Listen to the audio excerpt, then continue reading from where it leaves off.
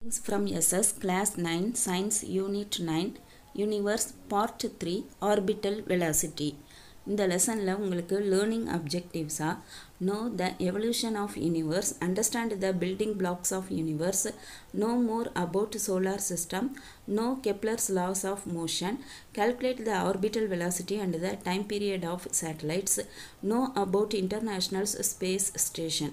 இதெல்லாம் உங்களுக்கு learning objectives கொடுத்திருக்காங்க. இந்த QR code லிங்க்கும் ICT corner லிங்க்கும் கீழே description boxல இருக்கு.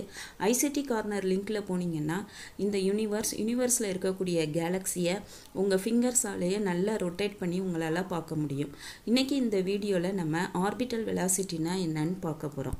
கான்செப்ட் மேப் இந்த லெசன்ல உங்களுக்கு பிக்சரா கொடுத்திருக்காங்க.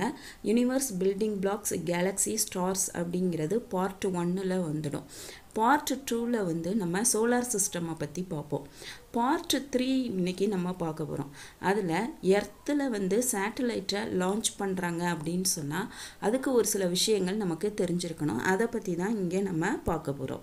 இப்போ நம்ம எர்த்ல ஒரு கார்ல நம்ம போறோம் அப்படினு சொன்னா நம்மளோட டெஸ்டினேஷனை வந்து நம்ம கூகுள் மேப்ல GPS அப்படிங்கிறது மூலமா நம்மளோட லொகேஷனை வந்து நம்ம பார்க்கறோம். இதை எப்படி நம்ம பார்க்கறோம் அப்படினு சொன்னா எர்த்துக்கு மேலே இருக்கக்கூடிய இந்த சேட்டலைட் வந்து அந்த GPS வந்து கண்ட்ரோல் பண்ணுது. அப்போ இந்த GPS அப்படிங்கிறதே வந்து அமெரிக்காவுல உள்ளது. எல்லா கண்ட்ரியும் அவங்களுக்குன்னு ஒரு நேவிகேஷனுக்கு இந்த மாதிரி கண்டுபிடிச்சு வச்சிருக்காங்க. ஆனா இந்தியா மட்டும் தான் இன்னமும் வந்து அமெரிக்காவை டிபெண்ட் பண்ணி GPSக்கு இருந்துகிட்டே இருக்குது. இப்பதான் வந்து நம்ம ககன் அப்படிங்கறத மெதுவா கண்டுபிடிக்க ஆரம்பிச்சிட்டு இருக்கோம்.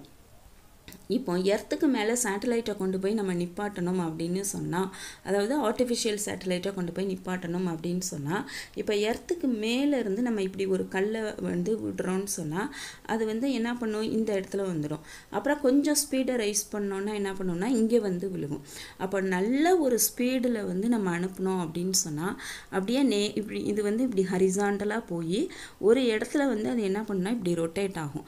அப்படி ரொட்டேட் ஆக ஆரம்பிக்கிறது அப்படியே திரும்ப என்ன பண்ணுதுன்னா ரொட்டேட் ஆகிக்கிட்டே இருக்கும். எர்த்து உள்ள வந்து விழுகாது. அதாவது அந்த கிராவிடேஷனல் ஃபோர்ஸை வந்து எதிர்த்து அங்கே வந்து அந்த தன்னோட பாதையை வந்து சுத்த ஆரம்பிக்கணும்.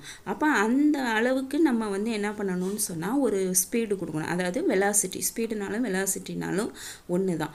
அப்போ இந்த மாதிரி இப்போ இங்கே பால் இருக்குது, இதுக்கு பதிலாக நம்ம ஆர்டிஃபிஷியல் சேட்டலைட்டை இங்கே கொண்டு போய் நிப்பாட்டணும் அப்படின்னு சொன்னால் அப்போ எவ்வளவு ஸ்பீடு, அதாவது எவ்வளோ வெலாசிட்டி நம்ம அந்த சேட்டலைட்டுக்கு கொடுத்து அனுப்பணும் அப்படின்னு சொன்னால் இப்போ எர்த்துல இருந்து எவ்வளோ தூரம் ஹைட்டு, அதுலேருந்து எவ்வளோ தூரம் அது வந்து ஹரிசாண்டல் வெலாசிட்டியில் அது போகணும்.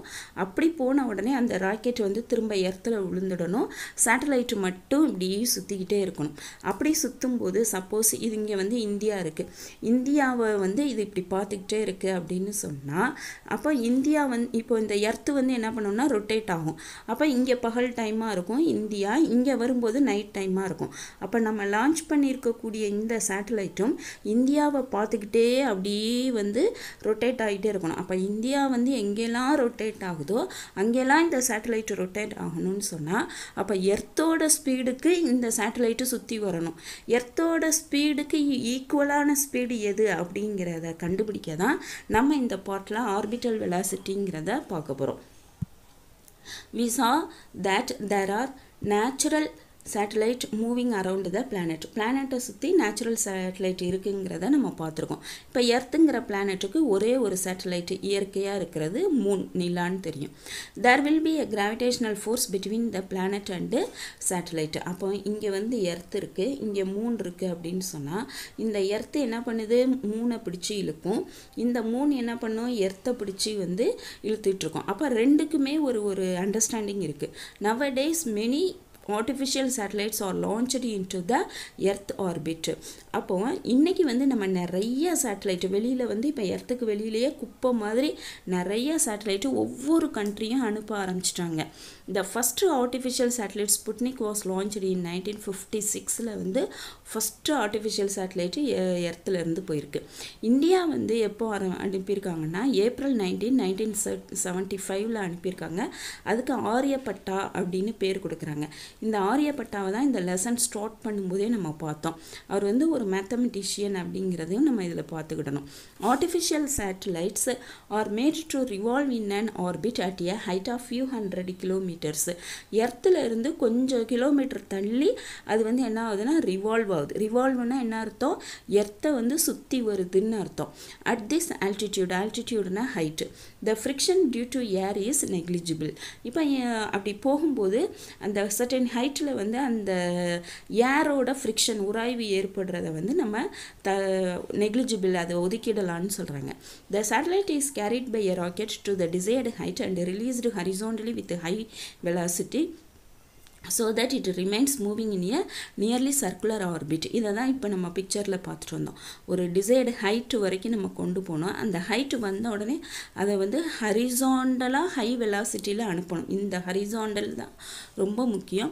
அப்படி அந்த ஹரிசாண்டல் வெலாசிட்டியை மட்டும் நம்ம ஃபைண்ட் அவுட் பண்ணி கரெக்டாக அந்த இடத்துல நம்ம ரிலீஸ் பண்ணிட்டோன்னு சொன்னால் அந்த சேட்டலைட் வந்து சர்க்கிளில் அழகாக சுற்ற ஆரம்பிச்சிடும் அப்படின்னு சொல்கிறாங்க. The horizontal velocity that has to be imported to a satellite at the determined height, நம்ம நினச்ச அந்த determined heightல வந்து அதை போய் has to be imported, அங்கே போய் நம்ம வந்து நிப்பாட்டணுங்கிறாங்க. so that it makes a circular orbit around the planet, அதை வந்து பிளானட்டை சுற்றி அழகாக சுற்ற ஆரம்பிச்சிரும் அப்படிங்கிறாங்க. இதுக்கு பேர் தான் ஆர்பிட்டல் வெலாசிட்டி. அப்போ இதுதான் டெஃபினிஷன் ஆர்பிட்டல் வெலாசிட்டி. சரி, இப்போ இந்த பிக்சரில் பார்த்தீங்கன்னு சொன்னால் உங்களுக்கு வந்து இன்ஸ்டன்டேனியஸ் வெலாசிட்டி அப்படிங்கிறாங்க. இன்ஸ்டன்டேனியஸ் வெலாசிட்டினா என்ன அர்த்தம்? இன்ஸ்டன்ட்னா என்ன சொல்கிறோம்? உடனே அப்படின்னு நம்ம சொல்கிறோம், குயிக் அப்படின்னு சொல்கிறோம். அப்போது இப்போ இந்த ராக்கெட் வந்து இப்படி ஹைட்டு போன உடனே அந்த ராக்கெட் எர்த்தில் விழுந்துடும். அந்த சேட்டலைட்டு ஹரிசாண்டலாக போய் இன்ஸ்டண்ட்டாக உடனே ஒரு இப்படி சர்க்கிள் ஆரம்பிக்குது பார்த்தீங்களா? அதான் வந்து இன்ஸ்டன்டேனியஸ் வெலாசிட்டின்னு கொடுக்குறாங்க. அடுத்தது வந்து சென்ட்ரிபீட்டல் ஃபோர்ஸ் அப்படின்னு சொல்கிறாங்க. அதாவது மைய நோக்கு விசை அப்படின்னு சொல்கிறாங்க. அது போக இந்த எர்த்து வந்து தன்னை நோக்கி வேற கிராவிடேஷனல் ஃபோர்ஸ்னால தன்னை நோக்கி அந்த பொருளை வந்து இழுக்குது அப்படிங்கிறத சொல்கிறாங்க. த orbital velocity of the satellite depends on it's altitude above earth.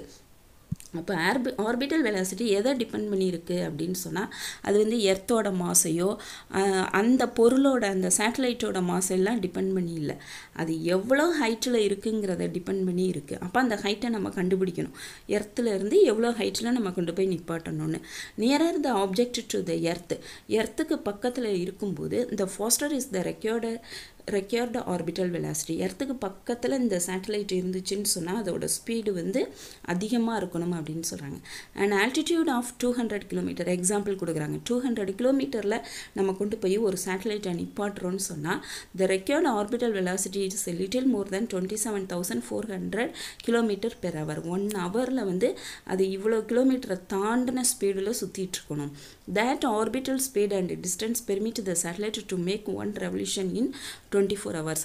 இந்த ஸ்பீடில் கொண்டு போய் நிப்பாட்டினா தான், அந்த ஸ்பீடு அந்த டிஸ்டன்ஸில் கொண்டு போய் நிப்பாட்டினா தான் எர்த்து 24 ஹவர்ஸில் சுற்றிட்டு வரும்போது இந்த சேட்டலைட்டும் ஒரு ரெவல்யூஷனாக சுற்றிட்டு வருங்கிறாங்க. இப்போ இங்கே தான் இந்தியா இருக்குது அப்படின்னு சொன்னால், இங்கே சேட்டலைட் இருக்குதுன்னு சொன்னால் இந்த ரெண்டும் சேர்ந்தாப்பில் சுற்றும் போது தான் அது இந்தியாவையே ஃபோக்கஸ் பண்ணி இந்தியாவில் போகக்கூடிய காரோட லொக்கேஷனை வந்து அது ஃபைண்ட் அவுட் பண்ண முடியும். Since Earth also rotates once in 24 hours, a satellite stays in a fixed position relative to a point on Earth's surface. எர்த்தில் இருந்து பார்க்குற நமக்கு வந்து அந்த சேட்டலைட்டு இந்தியாவுக்கு மேலே இந்தியாவை ஃபோக்கஸ் பண்ணிக்கிட்டே இருக்கிற மாதிரி ஒரு ஃபிக்ஸ்டு பொசிஷனில் இருக்க மாதிரியான ஒரு ஃபீல் கிடைக்கும். ஆனால் உண்மையிலேயே அது இந்த சேட்டலைட்டு அவ்வளோ ஸ்பீடில் சுற்றிட்டுருக்கு. Because the satellite stay over the same spot all the time, this kind of orbit is called Jio stationery orbit. அதாவது நமக்கு எர்த்திலேருந்து பார்க்குற நமக்கு சேட்டலைட்டு ஒரே இடத்துல இருக்க மாதிரி இருக்கும். அதை தான் ஜியோனா எர்த்துன்னு அர்த்தம், ஸ்டேஷ்னரினா ஒரே இடத்துல இருக்க மாதிரி இருக்குது அப்படின்னு சொல்கிறாங்க. அந்த மாதிரி ஸ்பாட்டில் வந்து அதை கொண்டு போய் நிப்பாட்டுறது தான் அந்த ஆர்பிட்டல் வெலாசிட்டிங்கிறதாங்க. அப்போ அந்த ஆர்பிட்டல் வெலாசிட்டியை நம்ம எப்படி கால்குலேட் பண்ணணும் அப்படிங்கிறத பார்க்குறோம். உங்களுக்கு கால்குலேட் பண்ணி கொடுத்துருக்காங்க. அது எப்படி ஃபார்முலா வந்துச்சுங்கிறத நம்ம புரிஞ்சு படிக்கணும். இப்போ எர்த் அப்படின்னு சொன்னால் இதோட மாஸ் எம், எர்த்தோட ரேடியஸ் வந்து ஆர்னு எடுத்துக்கும். இப்போ இந்த சேட்டலைட்டோட மாஸ் வந்து எம். இந்த சேட்டலைட்டு எர்த்துலேருந்து ஹச்சுங்கிற ஹைட்டில் இருக்கிறதா வச்சுக்கும். இதோட ஆர்பிட்டல் வெலாசிட்டி V0. இதை நம்ம ஃபைண்ட் அவுட் பண்ணணும். முதல்ல வந்து கிராவிடேஷனல் ஃபோர்ஸுக்கு நமக்கு ஃபார்முலா தெரியும். அதாவது ஃபோர்ஸ் ஈக்குவல் டு அது வந்து ஜிங்கிறது வந்து கான்ஸ்டன்ட், இந்த ஈக்குவலும் கான்ஸ்டன்ட்டும் சேர்ந்து தான் டைரக்ட்லி ப்ரொபோஷனல்னு சொல்லுவோம். அப்போ இதோட மாஸ் ரெண்டையும் மல்டிப்ளை பண்ணி இந்த ரெண்டுக்கும் இடையில இருக்கக்கூடிய டிஸ்டன்ஸால் ஸ்கொயர் பண்ணி டிவைட் பண்ணணும். அதுதான் ஃபார்முலா. அப்போ இதோட மாஸ் எம், இதோட மாஸ் ஸ்மால் எம், இந்த ரெண்டுக்கும் இடையில இருக்கக்கூடிய டிஸ்டன்ஸ் பார்த்தீங்கன்னா எர்த்தோட டிஸ்டன்ஸ் வந்து ஆர், இதுலேருந்து இது வரைக்கும் உள்ள டிஸ்டன்ஸ் வந்து ஹச். அப்போ ஆர் ப்ளஸ் ஹச் ஹோல் ஸ்கொயர்னு இந்த ஃபார்முலா எடுக்கிறோம். சென்ட்ரிபிட்டல் ஃபோர்ஸுக்கான ஃபார்முலா வந்து நம்ம 8th படிச்சிருப்போம்.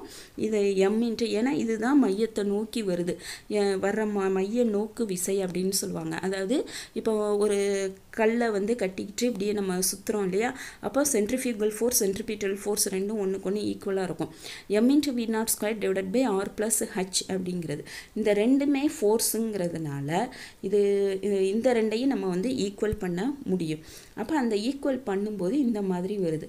அப்போ இதை என்ன பண்ணலாம் அப்படின்னு சொன்னால் அழகாக நம்மளால் வந்து கேன்சல் பண்ண முடியும்.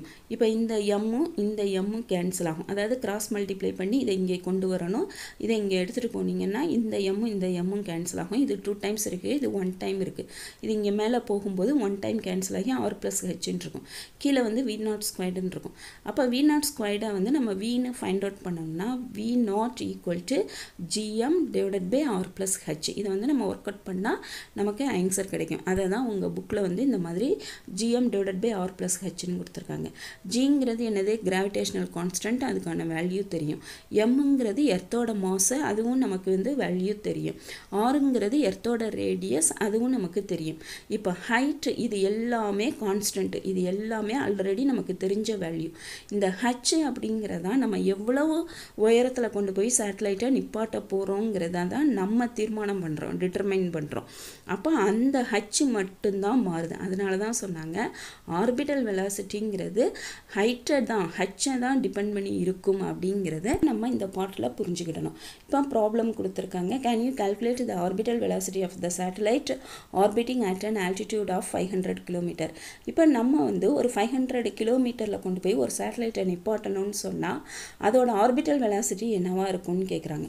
அப்போ v ஈக்குவல் டு நமக்கு தான் ஃபார்முலா தெரியும், gm divided by r plus h அப்படிங்கிறது. ஜிக்கான வேல்யூ கொடுத்துருக்காங்க, எம்முக்கான வேல்யூ கொடுத்துருக்காங்க, எர்த்தோட ரேடியஸ் கொடுத்துருக்காங்க, ஹைட் வந்து கொஸ்டினில் இருக்குது. அதை வந்து மீட்டரில் மாற்றி நம்ம ஒர்க் அவுட் பண்ணால் இவ்வளவு ஸ்பீடில் வந்து அந்த கொண்டு போய் நம்ம நிப்பாட்டினா மட்டும்தான் அது சர்க்கிளில் அழகாக எர்த்தை சுற்றிட்டு வரும் அப்படின்னு சொல்கிறாங்க.